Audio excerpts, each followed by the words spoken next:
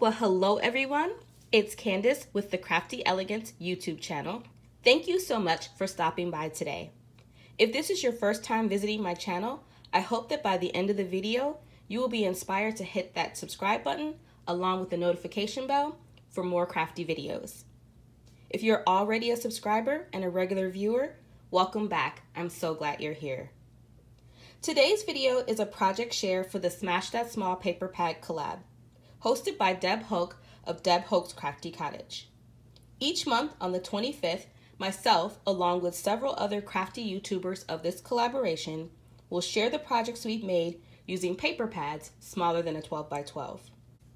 So for this month, I am using the 6x6 paper pad by Doodlebug Designs called Fairy Garden. I am also using the coordinating odds and ends along with the icon sticker sheet. To make my projects, I am using several stamps and dies from my stash, and I will showcase them with each of the projects.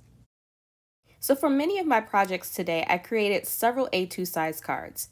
The first is using some of the ephemera from the ephemera pack, and I created a scene with it using my cloud stencil die and some tumble glass distress oxide ink. I'm also using the sentiment from the Sugar Pea Designs Chunky Monkey stamp set, and I'm using the sentiment, "I miss hanging out with you." I thought this sentiment paired really well with this card.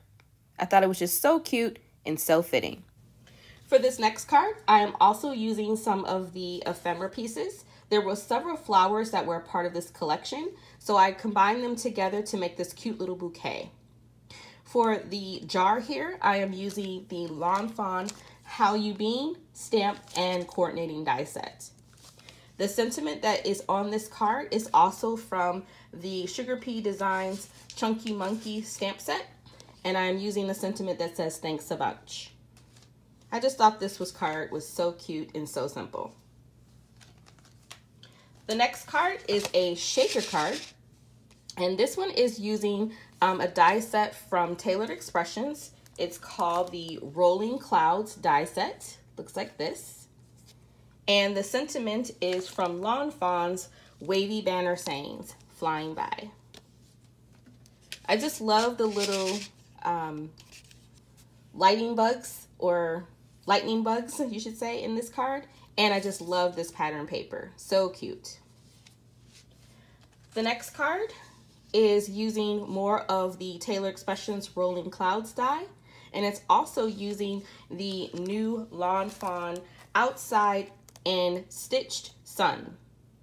So this makes this cute little adorable sun that can be a shaker. I have popped it up on some 3mm foam. And the sentiment here comes from Julie Bean Soup, My Sunshine. The next card is another simple scene card. I'm using more of the ephemera pieces to create that scene, along with the My Favorite Things cloud stencil. And the sentiment here comes from My Favorite Things as well. And that stamp set is called A Tweet Hello, and it's saying "Happy Birthday." The next card isn't using any of my dies from my stash. It's just simply using a lot of the ephemera pieces from the collection and one of the doodle pops that I had in my stash. So cute. I think it just is so fitting to say "wishing you well" with the well ephemera piece. The next card is again using more of the ephemera pieces. I created like a little sun ray in the back with some distress ink. And then the sentiment here, "Follow Your Rainbow," comes from the My Favorite Things Rainbow Greetings stamp set. The next card is one of my favorites. This is using some dies from Lawn Fawn. So the Magic Iris Birdhouse add-on is using for the birdhouse feature in this card, along with the stamp set that is called Magic Messages. And I'm using the Sending Big Hugs sentiment here. And for the background that provides this cute little stitched layer, it is coming from the Sunburst backdrop die from Lawn Fawn. In the back of the card, I just added some distress ink and mustard seed to give that nice little glow. The next card also uses more of the ephemera pieces.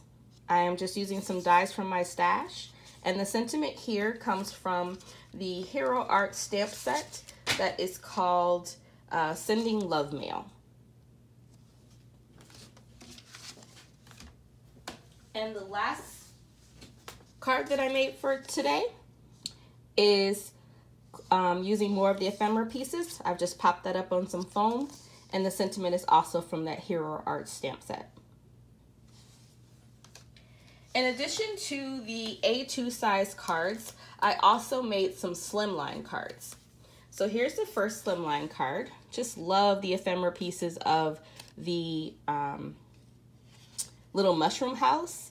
And to create this card, I used several dies from Lawn Fawn. So the first one is the large slimline die with sliders. That's what this die looks like. And then I paired it with the Lawn Fawn Slimline Stitch Hillside. So to create this nice little grassy scene in the back. And then of course I used my cloud stencil from MFT to create the scene, and then just added some clear sequins on there. The sentiment comes from MFT, and it's from the No Place Like Home stamp set. The next slimline card is also using ephemera pieces, and it's a create a scene as well. And the sentiment here comes from the Altenew Sentiment Strips 2, and I'm using Have a Super Day. And the final slimline card is also using more of the ephemera pieces. I've just combined the little fairies from the collection along with the rainbows and clouds and created this cute little vertical scene here. And then I also used some Wink of Stella to give it some of that shimmer and shine. And the sentiment is also coming from the Altenew Sentiment Strips 2. Also with this collection, I have created some tags. So here are what the tags look like. I'm using some of the Doodle Pops from the collection, and I created this using some of the 12x12 paper and some of the 6x6 pattern paper. And the sentiment here comes from the Stamp Market. It's called Tons of Type.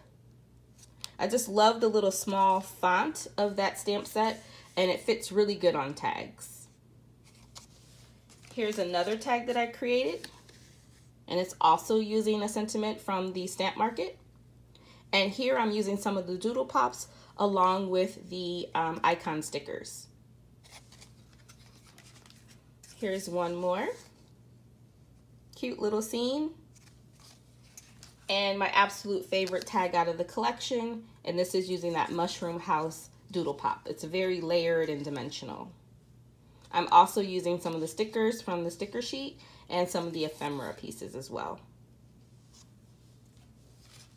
In addition to the tags and the cards, I also created several embellishments with this collection. I do have a video on my channel explaining more with the embellishments that I created. But the first set here, these were some shaker coffee cups. The coffee cup die comes from KS Craft. You can purchase that from either AliExpress or also on Amazon. And then I'm using some of the ephemera pieces from the pack, and this sentiment here comes from Honeybee Stamps. Here's another shaker coffee cup, and the shaker pieces do come from Queen & Co. And this sentiment here is from Hero Arts.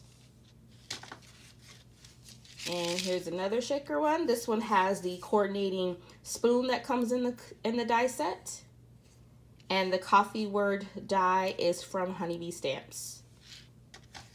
And lastly, my favorite one is the bee, also using a sentiment from Honeybee Stamps, and the wavy banner here is from Lawn Fawn. Also with the embellishments, I created a couple of memory dex cards. So here is the first one, using more of the ephemera pieces, and this sentiment comes from Tailored Expressions. The die that I use for my memory dexes are from Heidi Swap. It's her memory dex dies. I bought both sets, so that's what I use for my memory dex cards. And here is another one. Again, using that Thanks a Bunch from Sugar Pea Designs and some stickers from the Icon sticker sheet.